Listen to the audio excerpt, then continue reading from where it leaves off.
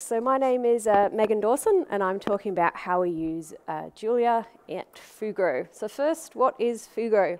So we predominantly deal with geodata, that is data or information that is associated with a given location.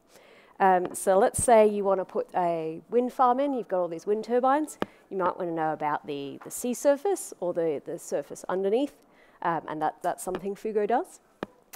We also do things across many different industries, so energy, water, and infrastructure, and we are working towards net zero, and we've pivoted heavily from the oil and gas to renewables.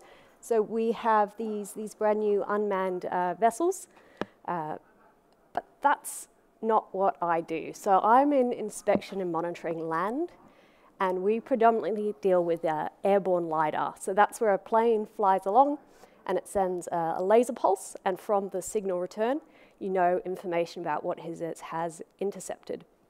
So like with the road markings from the car example, you can see things that are highly reflective, so those white strips of paint, versus the asphalt, so that's kind of the reflectance. And also, say you hit a leaf, you might get a small peak, and the signal can continue on and then hit the ground.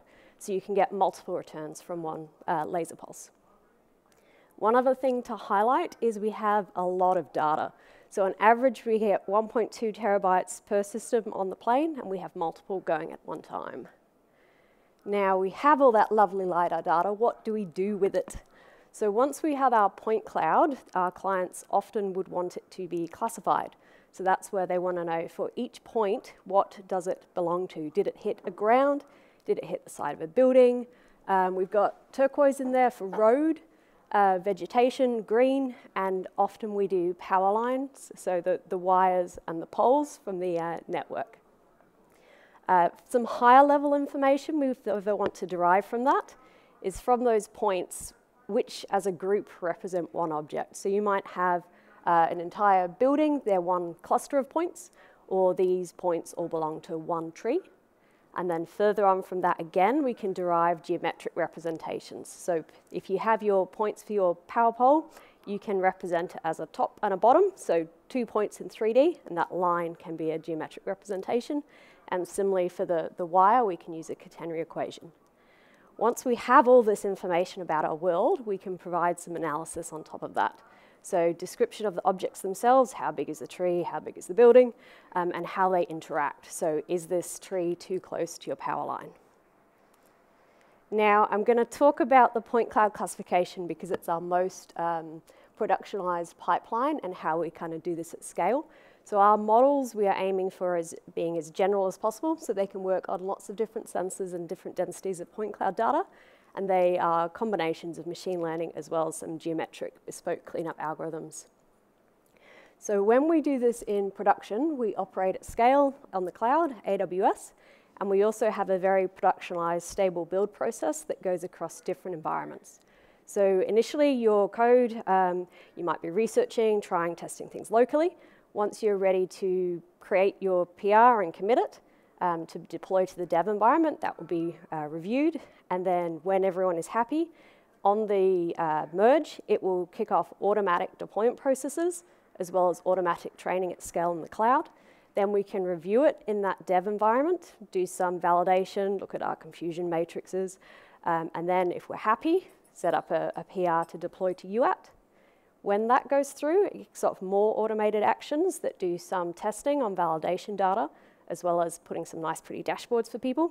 And finally, to get to prod, our SMEs will test in that UAT environment. All right, so when we do our inference at scale, we have our cluster admin, which is our cloud orchestrator. That's not my team, another team does that. But in that, it's basically a web page where they can select what models they want to run, the data, which has to be uploaded to S3 in the cloud as well, and where they want their results to go. So it will, here we can see that our head node controls our EC2 workers. It pulls the models as well as the point cloud data from S3, and then we'll output it into S3. This is a production pipeline here that had over 3,000 tiles, and it took 15 hours to run. So quite high scale. We can have tens of thousands of kilometers and thousands of millions of points running through. All right, so how do we do this? How do we have our automated build processes? So from the GitHub action, we will build a Docker container. We're running latest Julia 1.10, but we can configure that. And we pre-compile to create the system image, and that will run our full test suite and example cases to ensure it's fast each time. So for each of those jobs that are running, we want it to be as fast as possible. At the moment, we have a very large Docker file. That's kind of something I'm keen to be fixed. All right, so here's an example of our GitHub action. So here, once the PR has been approved and merged, it will bump up the version and build the Docker, so it's half hour to build that. It will release it, so that's copying it over to the appropriate location in the cloud. And then we've got a few other actions here which will tell the cluster admin, here's a new version you need to use. Now for the models, so once you, and it does, so from the repo, it will notice the changes to the specific model that you have modified, and that model will be copied up, as well as we have some automated here, is the kickoff of our training pipelines. So those training pipelines, from that GitHub action, it places a message on our SQS queue, and that will kick off our cluster admin training pipeline. And so the model will be updated in the S3 location. Now, here's an example of the UAT. So there is many different automated pipelines kicked off. So you have your UAT Docker, where it will copy the dev environment to the UAT, as well as the models. And this one here is for our test framework. So this is where we have released the new model to UAT, and we want it to run that validation test so we can update our dashboard and also notify our SMEs. It does send a pretty cool little Teams message telling them, here's the model, go check it out, look at the dashboard. I would like them to have a little button, approved button, that talks back, but we're working on that. All right, and then, so this is the testing framework. So the tests are on the different classes specifically, and these are very hard edge cases. So this will be where the little bits of the building are super close to the trees. So these are super hard test cases. And what you can drill down further, so this is the ground one, and you can see there's sort of 3 different test cases we have in there.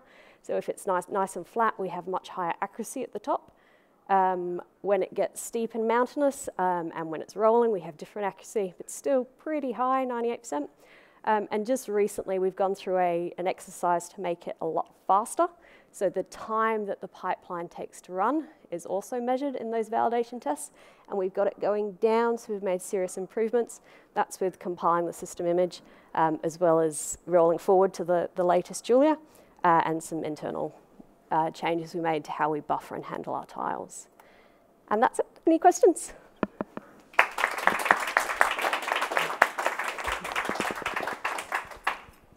Any questions?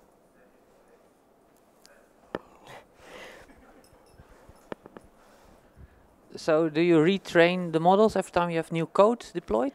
We retrain the models if the model changes, but if the Docker or the code that's run, let's say it's a small bug fix for something deep buried in one of our packages, we won't necessarily need to retrain the model. Any more questions? No, then I think we'll thank you again.